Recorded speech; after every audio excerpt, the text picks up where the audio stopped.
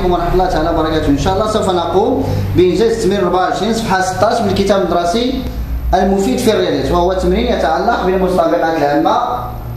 قالوا لنا فيه احسب وبسط ما يلي، عطاونا هاش نسطو ونحسبو هاش. عندنا هاش كتساوي 1 على 20 عامل جذر المربع 14 ناقص 1 عامل جذر المربع 14 زائد 1. كما كتلاحظوا هنا عندنا في العمليه عندنا المتطابقه الهامه الثالثه. لاحظوا لا عوضنا جذر 14 ب ا ناقص وعوضنا 1 ب، وهنا قلنا جذر 14 هي ا ثم زائد ب اللي غتعطينا هي ا اس 2 ناقص ب اس 2 ناقص ب اس 2. يعني المتطابقه الهامه الثالثه تعطي ماذا؟ 1 على 20 عامل جذر مربع 14 أس 2 ناقص 1 أس 2 تساوي 1 على 20 عامل جذر مربع 14 أس 2 يمشي جذر مربع مع أس 2 تبقى 14 ناقص 1 أس 2 هي 1. ثم بعد ذلك غنحسب غادي تجينا هي 1 في 14 هي 14 على 20 وزايد في ناقص تعطي ناقص 1 على 20 ناقص 14 هي 1 على 20. انا بالنسبه لي راه نشرت هنا كيمكن الانسان يدير 14 ناقص 1 هي 13 في 1 على 20 غتعطيه مباشره 13 على 20. 13 عدد اولي لا يختزل، يقبل القسمه على نفسه وعلى واحد لانه عدد اولي. هذا 13 عدد اولي، العدد الاولي لا يقبل القسمه الا على واحد وعلى نفسه لا يختزل. ليه؟ هنا انا اضطريت ننشر لان كثير ديال الكلام كيغلطوا لي في النشر وفي الاشارات، اضطريت انا ننشر باش ما نقولش. اذا 14 ناقص 1 هو المقام موحد هي 13 على 20، نفس النتيجه في الطريقتين. ثم عطاونا اي تساوي ماذا تساوي؟ 3 ناقص جذر مربع 7 عامل 3 زائد جذر مربع 7. كما قلت دابا هي المتطابقه الهامه الثالثه ستعطينا ماذا؟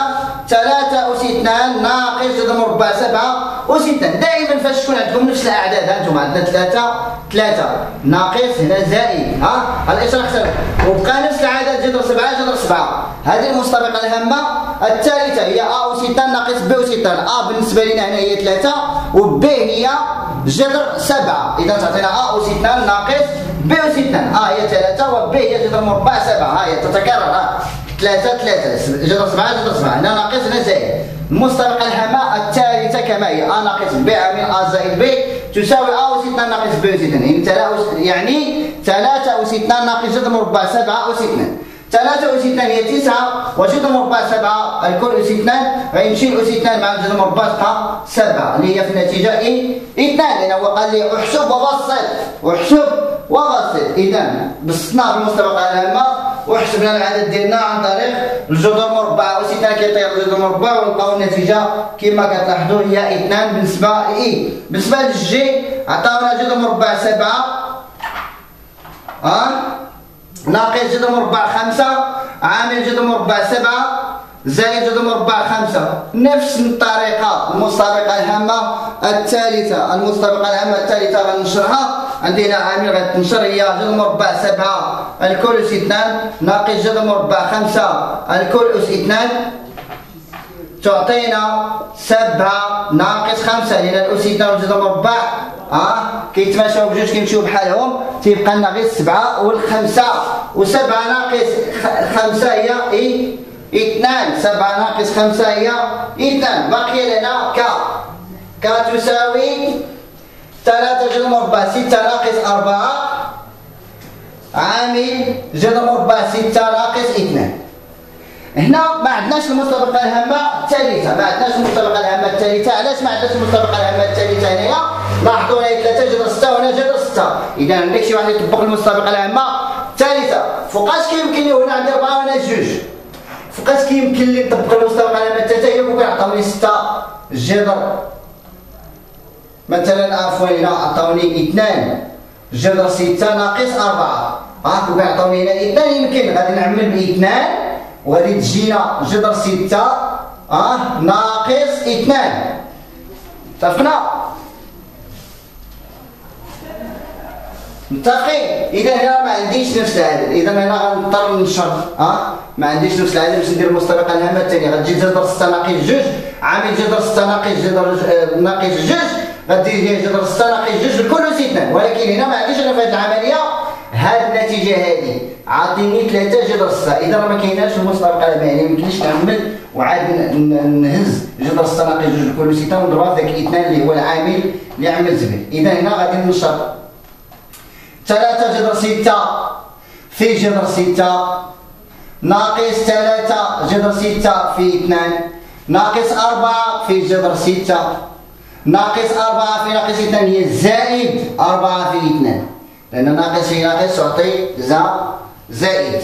من طبيعة الحال 3 في 3 جذر 6 في جذر 6 يعني موجب في موجب يعطي موجب، موجب في سالب يعطينا سالب، وسالب في موجب يعطي سالب، وسالب في سالب يعطي موجب. إذا 3 جذر 6 الكل أس 2 لأن جذر 6 في جذر 6 هي جذر 6 أس 2.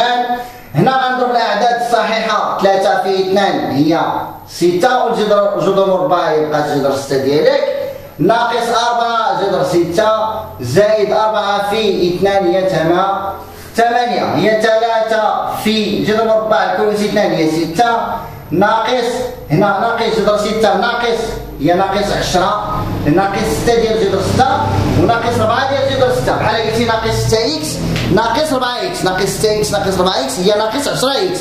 هنا بحال عندنا اكس هي جذر 6 فاش يكون عندي هذا الشكل هذا كنحسب لان عندهم نفس الصنف او نفس النوع يعني جذر 6 جذر 6 فهاد الحاله كيمكن لي نجمع وننقص، ولكن الا ما كانوا مختلفين بحال جذر 6 ولا جذر 2 لا تحسب ما نحسبوهاش نخليوها كما هي تنخليوها كما هي. إذا 10 ناقص 10 جذر 6 زائد 8 تساوي 6 في 3 تساوي 18 نجيب هاد 8 حداها باش نحسبها ثم ناقص 10 جذر 6. إذا في الأخير تعطينا 26 ناقص 10 جذر 6. إذا فل بذلك وصلت للنهاية ديال التمرين ديالي اللي طالبين لي، وهكا إن شاء الله تعالى نكونوا قد أنجزنا التمرين 24 صفحة 16 من الكتاب المدرسي المفيد في الرياضيات وما يتعلق بالمتطابقات الهامة. والسلام عليكم ورحمة الله تعالى وبركاته.